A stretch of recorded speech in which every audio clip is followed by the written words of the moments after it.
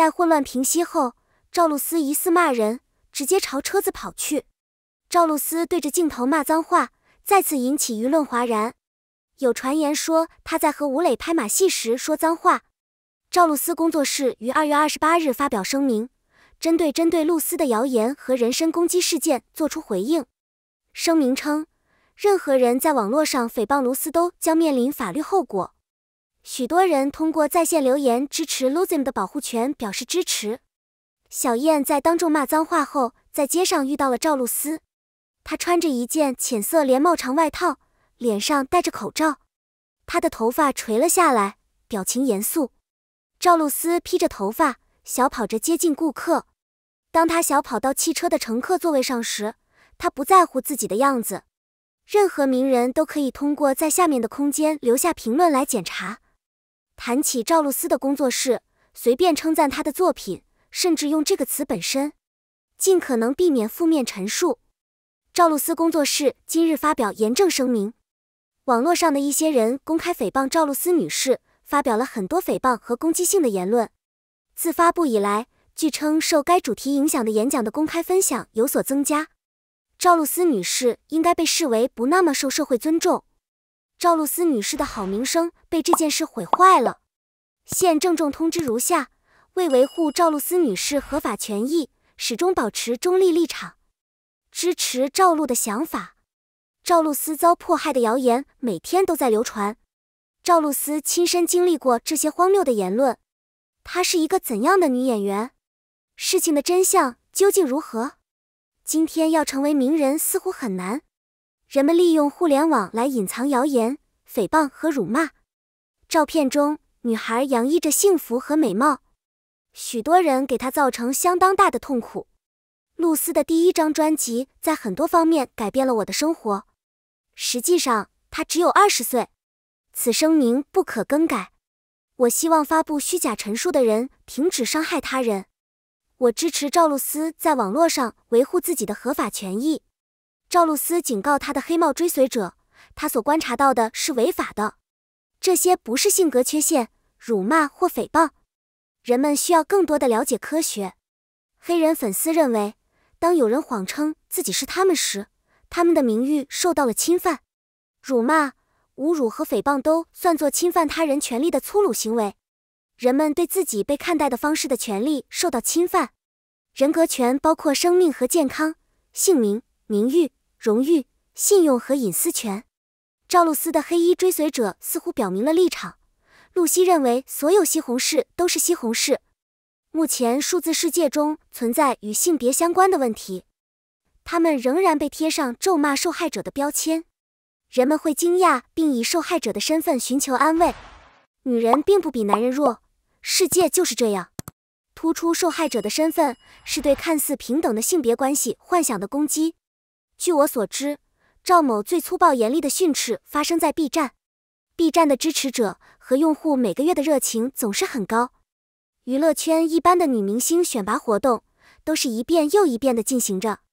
赵总是排在榜首。责骂集中在2个方面，重点强调第2点和第3点。不管他表现多差，都说他穷。有传言，但很少有人相信。明星可以给予表扬或辱骂，使用它可以增加任何博主的知名度。为了现实，必须看底线。糟糕的演技可以通过视频和证据等特定方式得到妥善展示。凭空捏造丑闻是不可能的，你需要从一些事情开始。要深入了解一个人，你必须去了解他们。你会被他的奉献深深打动。他尽可能地帮助人们，他耐心地处理粉丝的情绪。我被他的关怀举止深深打动了。为什么人们总是黑这个漂亮的女孩？考虑人们被起诉的容易程度时，您低估了互联网的力量。该平台向用户提供有关他们侵权的内容和数据的非常具体的信息。我购买了我的账户，因为其他人使用了注册信息。任何技术问题只要有 IP 地址就可以解决。时刻注意周围环境，确保您的安全。因为互联网上的每个人都是完全透明的，所以这种预防措施是必要的。必须遵守法律。老师和三维的亲戚在他们不在的时候，可以在网上看到你的理想主义。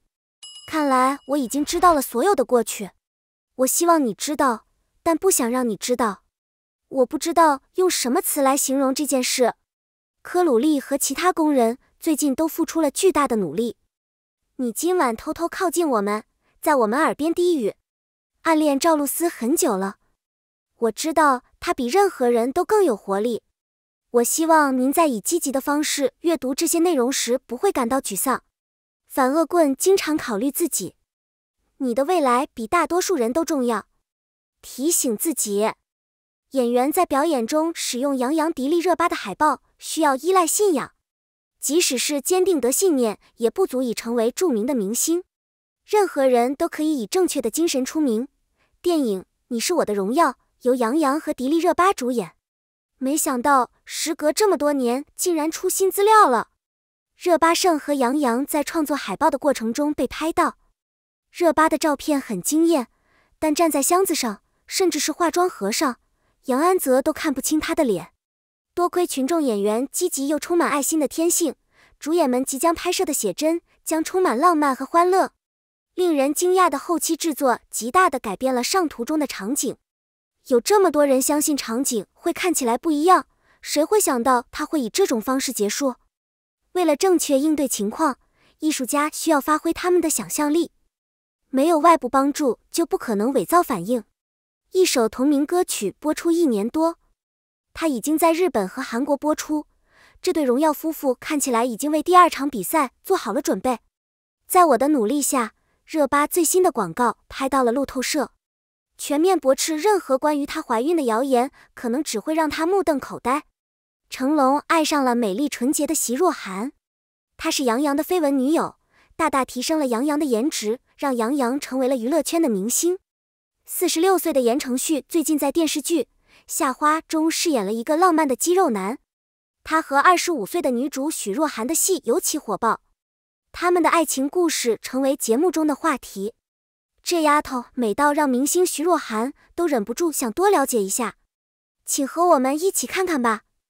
网剧《夏日繁花》主创在微博发布海报，搭档言承旭太棒了。言承旭在比赛中首先搭档了许若涵，他们闪闪发光的搭档获得了观众的高度评价。来自微博网剧《夏花》，新生代女演员许若涵在电视剧《夏花》中与言承旭大秀恩爱。她在剧中饰演园丁萧寒，与患白血病的富家小姐何然相识相恋。该剧改编自小说，她站在绚烂的夏花中，讲述了他们的浪漫故事。许若涵在比赛中的超凡表现，让不少观众惊叹不已。这是因为她发了网剧《夏花》的微博。言承旭在饰演性感园丁萧寒时，多场戏份尽显健美肌肉。虽然只有25岁，但饰演若涵的华丽女演员实在是太难认了。她作为警笛的角色被认为是所有电影史上最难扮演的角色之一。夏花中的言承旭和许若涵2个角色有很多热恋。P 来自夏华官方微博。言承旭演绎了教科书式的朋友全场表演，许若涵待在身边，格外的甜蜜和愉快。她的气质非常平和，没有任何不愉快的情绪。许若涵1998年出生于中国陕西省西安市，是标准的美少女，属于越看越美的类型。18岁以优等生的身份考入北京电影学院动画学院。许若涵擅长艺术，是个文艺少女。20岁那年，许若涵被成龙看上了她无瑕的青春容颜，他选择她出演他的文学电影《我的日记》。她在片中饰演一个落魄的少女，爱上了一个高贵的少年。虽然表面上还算开朗，但实际上她内心是个破败的少妇。许若涵一身古装，尽显圣人风范。来自许若涵 CC 差点小姐和完美先生海报，由腾讯视频发布。22岁，许若涵有了自创杰作。